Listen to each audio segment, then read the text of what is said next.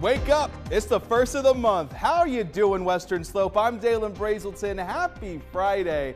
Let's talk about the weather. Folks, we're going to be seeing some dry conditions to start your weekend before we start seeing some possible precipitation happening on Sunday, leading into some definite precipitation Sunday evening leading into Monday. We've also got some snow possible up on the mountains right now. About 4 to 8 inches are projected at the moment. And of course, with it now being November, we are going into the freezing overnight temperatures pretty consistently. So let's talk about today.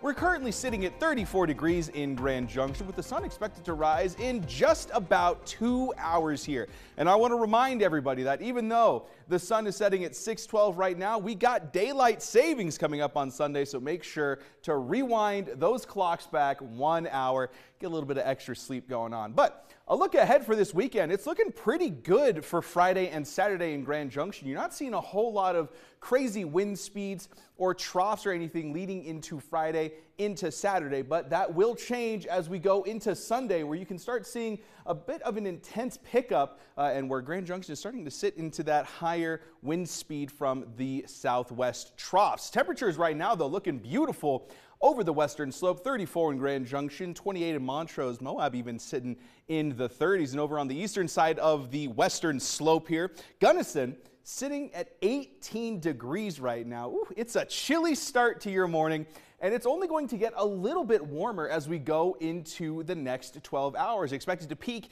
in the upper 50s, maybe not even hitting 60s quite at 3 p.m. That, of course, could be subject to change here. Today is the only day in the next 5 days where we are sitting above average temperatures. Everything else over the next 5 days really starting to dip until we get to Wednesday here, where we're sitting at 48 degrees for the high. So Wednesday is going to be super chilly.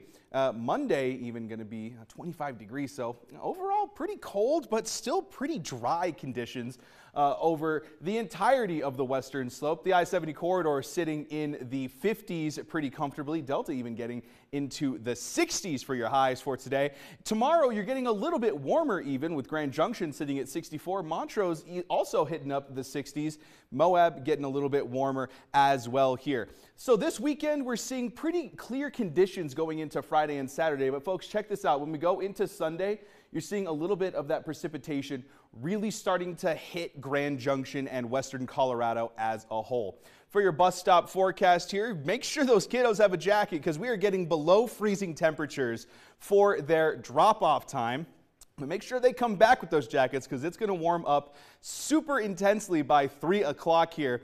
Pretty steep curve there, so just make sure that they're always coming home with those jackets here. The lows are getting pretty low tonight as well. But let's talk about the next week here. That Discovery Auto 7-day forecast. Clear conditions for Friday and Saturday before you start seeing that pretty big chance of showers on Sunday leading into Monday as well. We got Election Day coming up on Tuesday, folks. Make sure you vote. Montrose slightly cooler. Freezing temperatures happening in the overnight hours pretty consistently for the next week, and maybe even seeing some snow on Monday, but overall should be a good weekend.